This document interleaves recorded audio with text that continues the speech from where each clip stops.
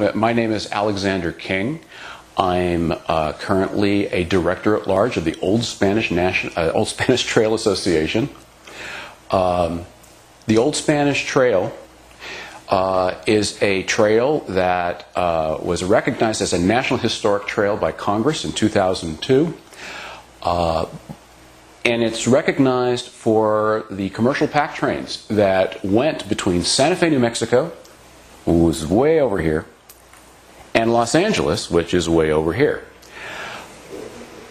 Now, the story behind this particular trail is that it was, of course, originally Native American trails. And a large portion of it, especially the portions in California and Nevada and western Utah, are the same as the shell trade routes.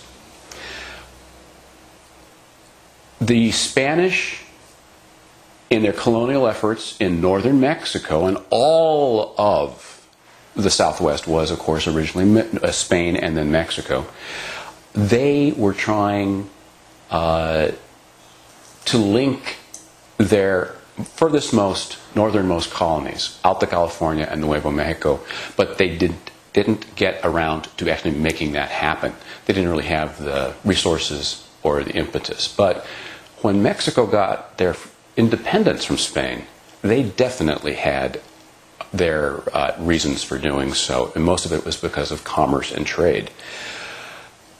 There had been expeditions in the 18th century trying to get from Santa Fe to California, various ones, Father Garces, Dominguez and Escalante, but most of those never established a particularly reliable or safe route, and part of that's because, of course, this is one of the most arid regions in North America.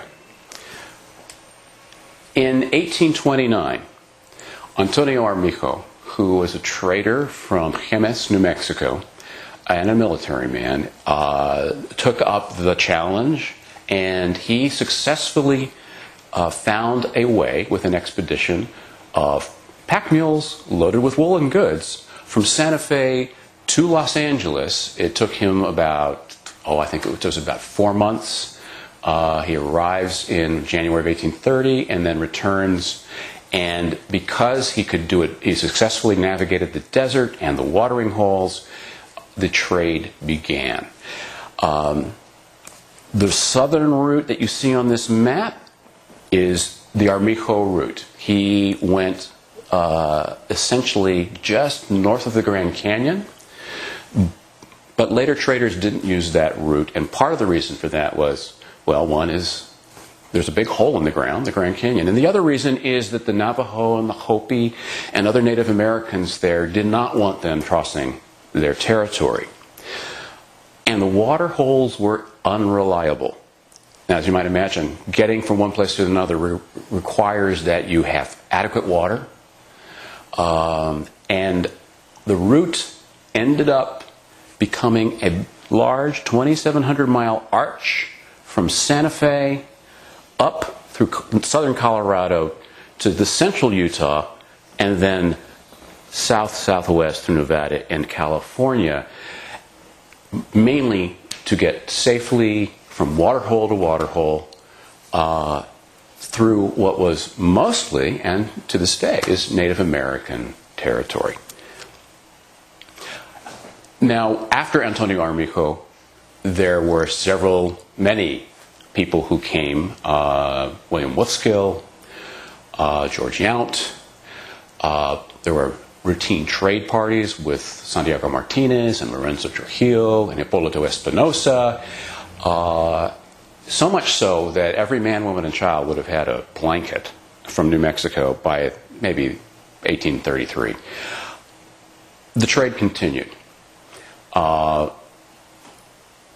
The Californians did not need the blankets. They clearly were ending up on ships and probably going somewhere in the Pacific.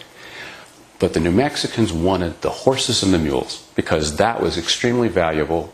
They would drive them back to Santa Fe and sell them to the Americans over the Santa Fe Trail to Missouri. That became such an effort and such a lucrative effort that, frankly, illegal trade began. And the Old Spanish Trail is as much about the illegal trade as it is about the legal trade. and its consequences, which are significant to American history. Our interest has basically been in California, and that's my specialty. This is the old Spanish Trail in a detail. You're seeing it from the Utah-Nevada state line, coming through Las Vegas, crossing over through Tecopa towards Death Valley. Doesn't quite reach there, but then drops down past Baker, through Fort Irwin and Barstow, through the western Mojave Desert, around the Mojave River, in fact, the same route that Route 66 later took, and then it crosses into Southern California through Cajon Pass and the San Bernardino Mountains.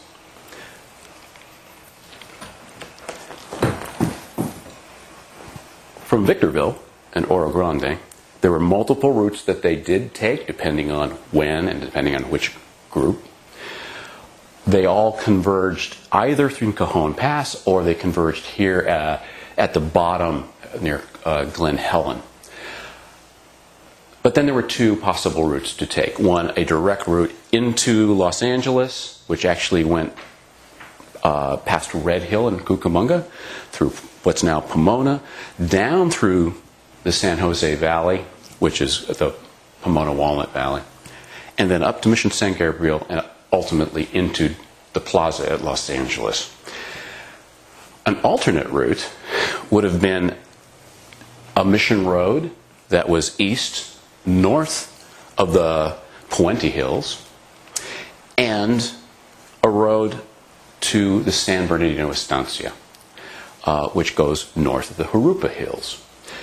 Now, except for this stretch here, which was trail, the rest of this route were Mission-era ox cart roads. This area here became the western terminus, or you might say the organizing, where the caravans were assembled and organized. The trade was furious and very lucrative, as I said. Gathering lots of horses and mules and keeping them in one area before you were ready to drive east on this trail required that you kept them in an area. Well, this is before you could corral. There were no fencing. So they aggregated themselves around Politana.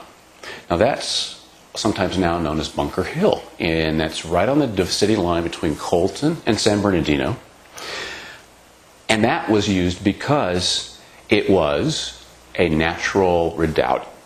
From the top of this hill, not only can you see in 360 degrees, you can see Cajon Pass, you can see San Mateo Canyon, you can see people coming out from Temecula, you can see people along the Mission Road towards Pomona.